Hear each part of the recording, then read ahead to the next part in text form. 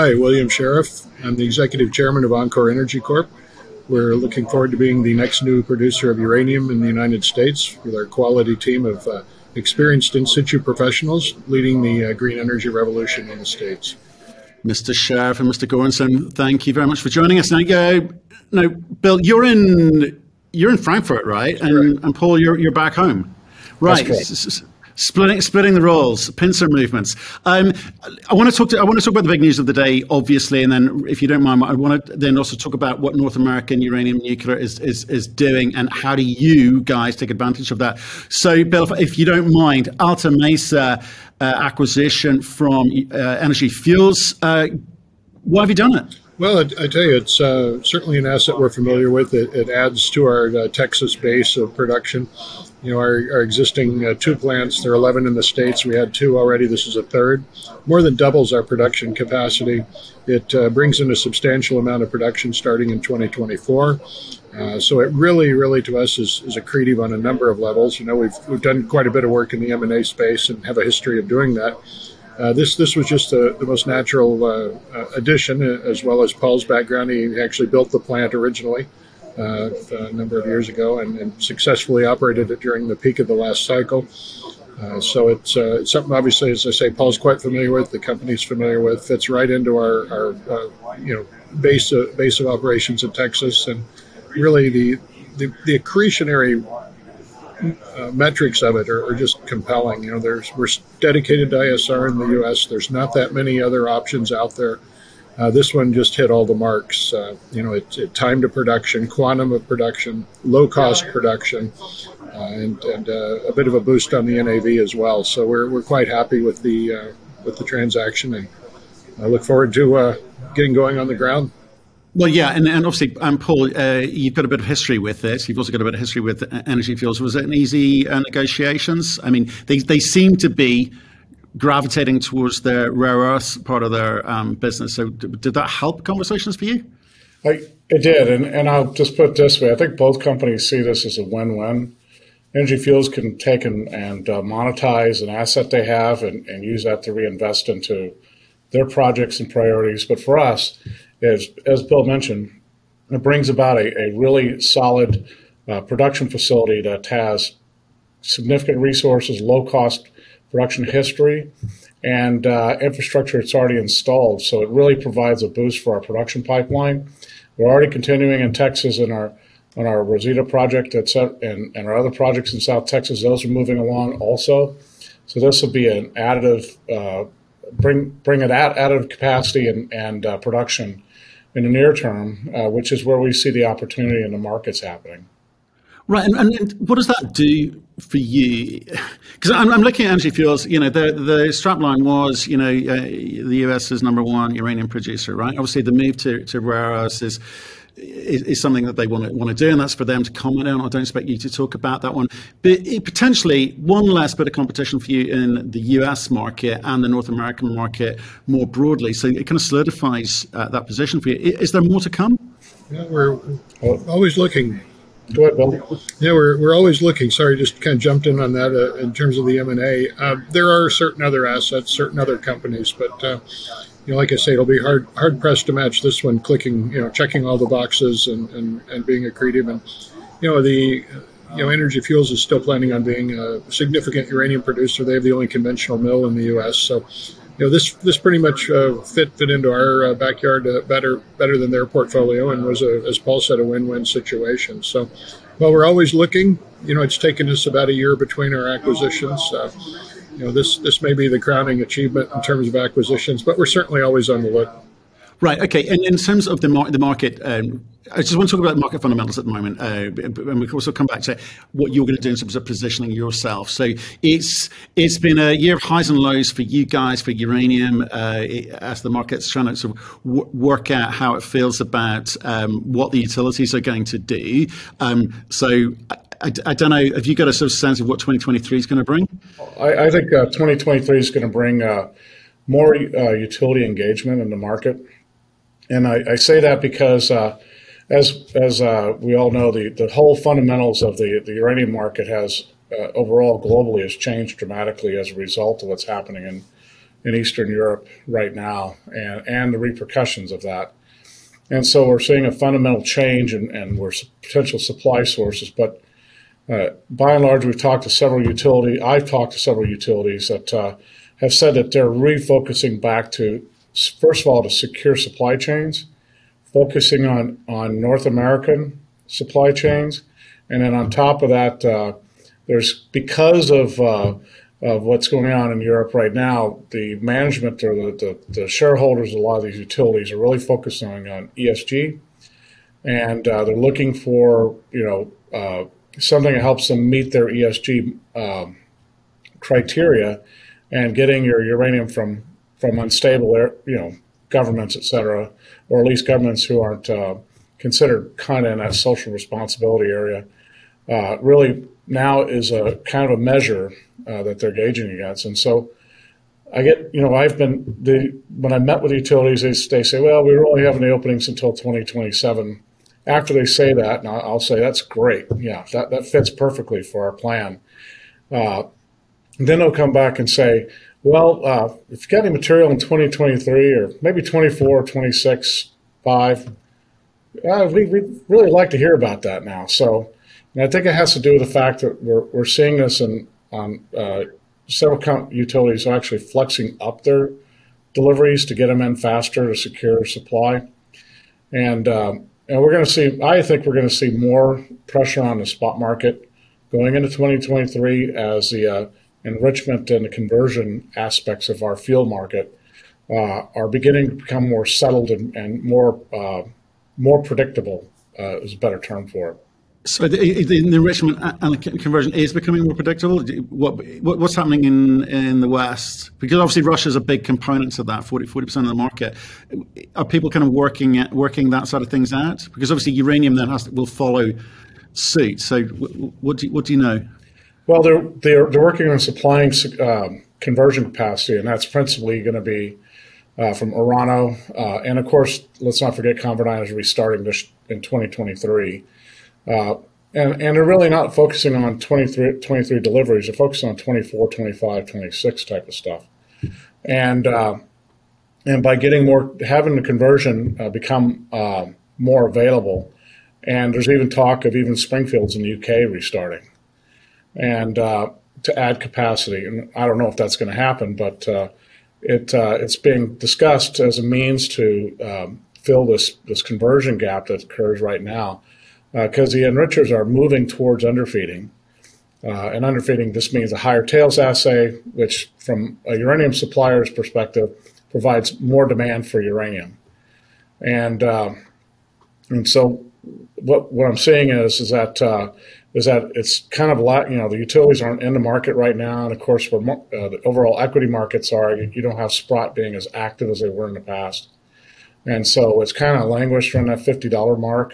And but I think going into 2023, we're going to see a lot more pull on the spot market, as now slots that would have been filled by Russian low-enriched uranium is going to have to be filled with new conversion, enrichment, and production.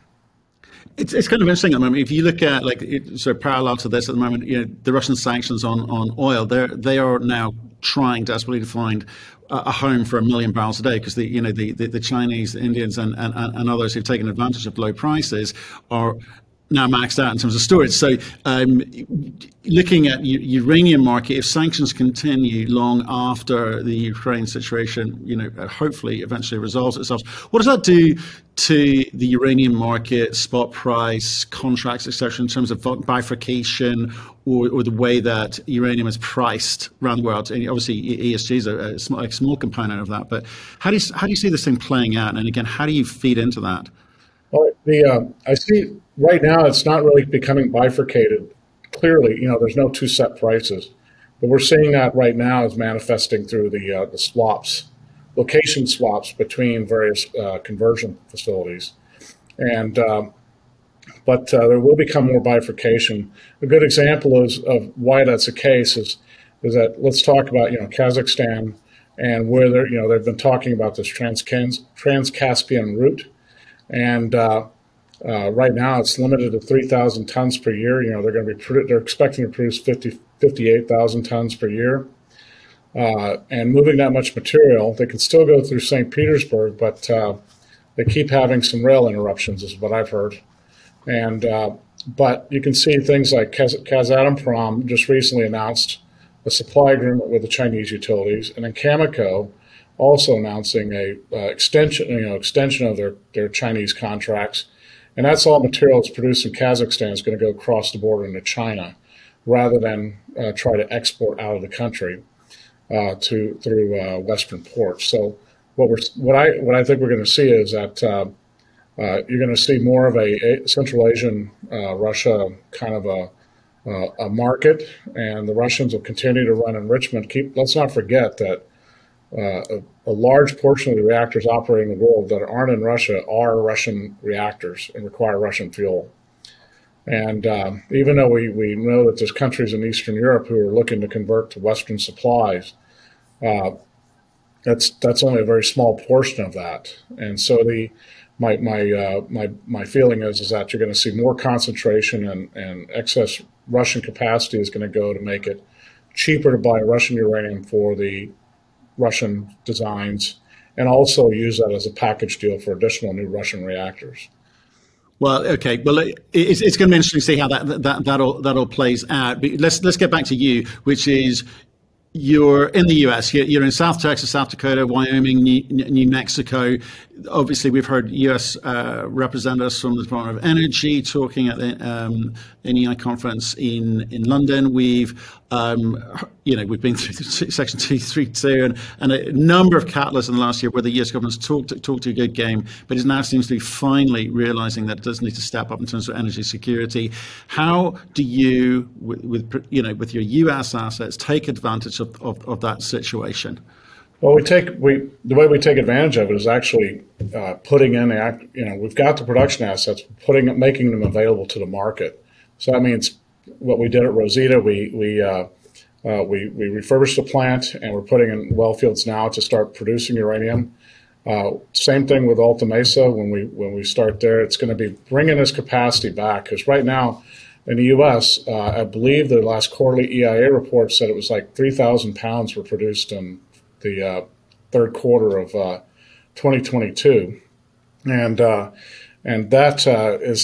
means that nothing's happening. So we got to bring that capacity back, and by focusing on our lower cost properties right now, we're able to get that supply prepared to go into the market, and that will provide us. We want to be the place that the fuel buyer at the utilities come to look for reliable, but also near-term production and feed that they can rely on, and not on something that's going to take years to get put into production. So by building out this pipeline, we're able to do that while we're continuing to focus on our future properties in South Dakota and Wyoming at the same time. I had an interesting conversation with another uranium CEO who has produced in the past. He's kind of quite outspoken about what's actually happening in the market. He said there are people who will do, and there will be people who talk about doing, i.e. those who will produce, and those who've got no idea or no intention to produce. They've got another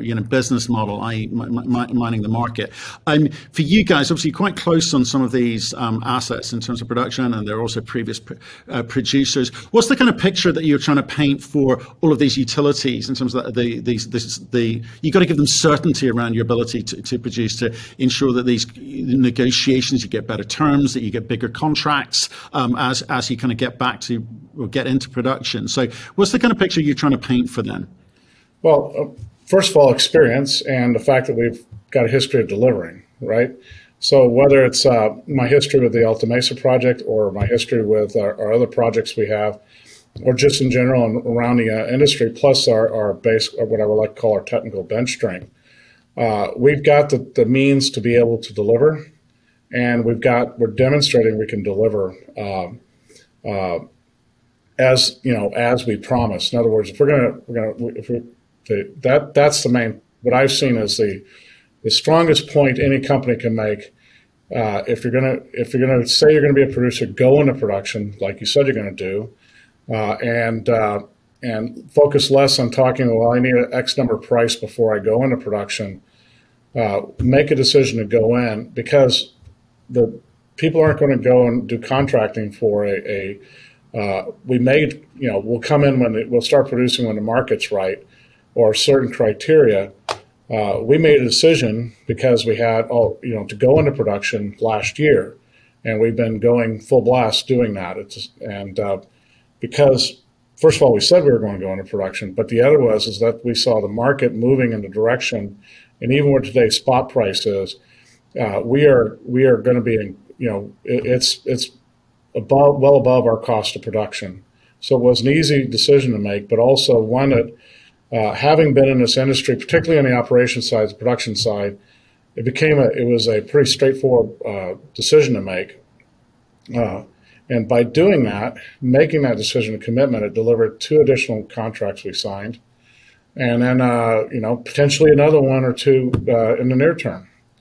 But it provides credibility, and that's what when these field buyers go to their management and say, "Hey, these guys want to get a contract with us," they're going to ask, "Well, will they deliver 1? And then 2, are they the real thing?" And we don't have to go and make a lot of promises because people already know who we are. So, and Bill, this one's definitely for you. So I've got to ask you again. It's to do with that conversation I had with the other CEO who has got uranium mines into production before. He's saying that there's going to be a dawning realization from utilities and funds, or bankers alike, where people talking the game of getting into production, who in a cost, a spot price environment, or therefore term contract environment, where the prices are where those companies said they needed to be, and they're still not getting into production. So how important is it for you guys to, one, get into production before you perhaps go out to market and raise capital for more M&A? Because there's a lot of M&A happening in the market. You've done a bit yourself, but there's probably more to come. And in an environment where there's lots of new entrants coming into the space and sort of, trying to, with a lot of white noise, trying to, cannibalize any potential investors in your project. So again, how do you play all of that? Well, I think you go back to where we really started the company, and that was based on 10 years of accumulating a real top-notch technical team, and that, of course, was highlighted with Paul coming in as CEO and adding our COO after that. But, we've got probably the deepest bench strength, not only at the board level, but in management, right down to operators in the field. Our first acquisition, if you recall, brought us an established, well-trained field or crew in the field operating plants. That we're firmly in production in Texas, and we're being maintained and ongoing activities. So it's been the fundamental objective and execution of the company to build not only a portfolio of properties, but a portfolio of production assets that are permitted. So we aren't starting at the beginning. We aren't having to fund the CapEx, and we're incredibly well staffed to execute on this. So it makes, just following on to what Paul said, I mean, it's just a fact of the people that we have that will be able to execute on this. And in terms of the properties and the additions, here again, in order for, I've been saying for the last year, in order for anything to be added on the M&A front, it's got to be accretive on one of 3 levels. And, that's either capacity of production or timeline to production or cost of production. And in this instance, we've got all 3 of those in the same transaction, which is just ideal. And obviously, I think our strongest thing I've always maintained as well as our people and our staff, because as you mentioned, there are an awful lot of companies coming on board. There are an awful lot of companies entering the sector. But realistically, most of them have very little opportunities to produce anything. And sure, you can go and explore for uranium. There's quite a bit of uranium around. Finding uranium isn't the difficult part. The real essence of it is being able to permit it, extract it, monetize it. These are the real shortages of talent in the industry, and we've got, I think it's fair to say, well, more than our fair share. So it'll enable us to execute on our plan, and many of our assets are a bit longer term, so it makes for a very nice pipeline of staged growth. Here's an interesting one. Well, Paul, tell me what you think here. we've seen in the battery space, a lot of the battery manufacturers and the OEMs who 5 years ago would never countenance investing in a mining company because it's too risky. Now they're trying to secure their supply chain for 2025 and beyond with commodities which are running out. So in the context of some of the conversations we've had today in terms of the ability for people to get into production, in terms of timelines, etc., can you ever see a situation where utilities maybe move upstream a little bit? I won't say never or won't. They did in the past. If you go back into the 70s and 80s, every uranium project had some form of a nuclear utility was a joint venture partner or had a piece of the action to secure that supply. That's back when they thought there was a finite amount of uranium left in the world, and they didn't want to be subject to the Westinghouses out there. So, but fundamentally, it's changed because on a risk side is because a lot of those joint ventures never panned out, and there's a long memory at these at the board of directors at these utilities about how their investment wasn't so great back then. But I think the way they'll do this is they could look at, as we move along, looking at interesting contracting strategies, including potentially prepaying a portion of the contract amount to provide seed funding for construction and other things that could be coming about. We know that some of the trading companies have done that, the larger trading houses. But it wouldn't be beyond me to see utilities put in more of an indirect investment into a project to secure that volume. Right now, there's no, with prices kind of in the 50s, and now even though we talk about the 50s as if that's some kind of like the new norm, when a year ago it was in the 30s. So we got it's kind of amazing what we think is our norm now. And but when prices really start moving up again, and it looks like there's going to be constraints on supply, it wouldn't shock me for some of the more prudent nuclear operators to look at finding ways to lock in and actually support new production. With banking, in the past, what they would do is do bankable contracts, so that you could take it to a bank and get a loan, use it against a loan. And now with mortgage rates, interest rates moving up and all that, that may be less of an incentive for a producer to go do a loan, and having maybe a different type of investment vehicle. The utility might be, would be looking at that. I think some of the more innovative ones are looking at these different alternatives, but I don't think they're ready to pull a trigger on them yet. Right. And Bill, a question for you with regards to, again, so market moves. You saw Cameco obviously looking to try and, potentially try and start building more integrated business with a recent acquisition. And we forget uranium is a very small sector within a very small sector, which is mining. Can you see more big moves like that rather than just pure play, asset acquisition and M&A activity? It's interesting. Their move towards vertical integration is, not the first we've seen in this industry over the years. And a company of their size, certainly I can see wanting to branch out. And it's an endorsement, I think, of the nuclear power's future in the whole energy cycle, which is very good. But here again, we're nowhere near their size. We know what we're good at. We know where we're good at it.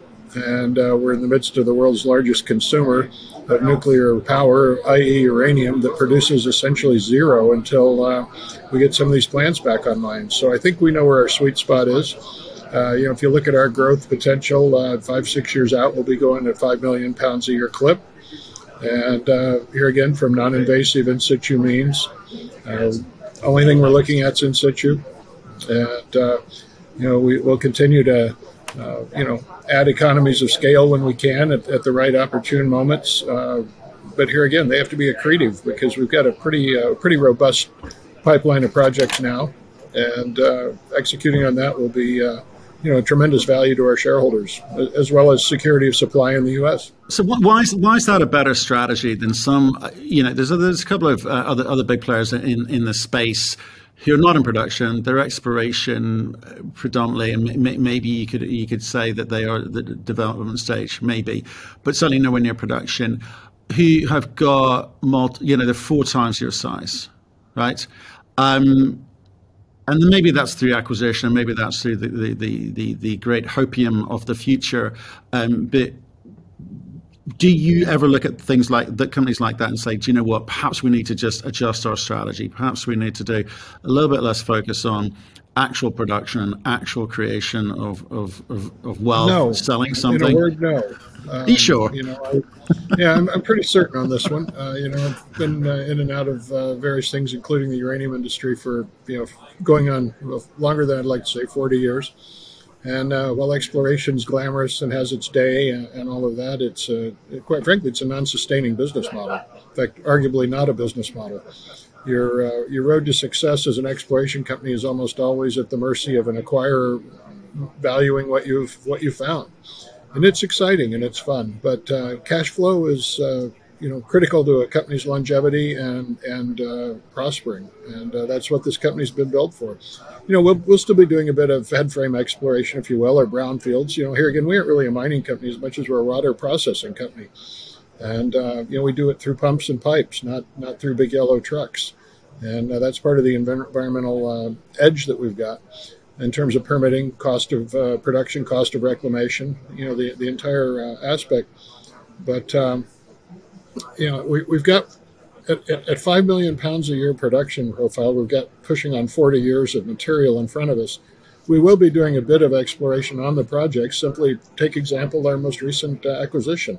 They did a bit of exploration back when Paul was there at the property as a private company.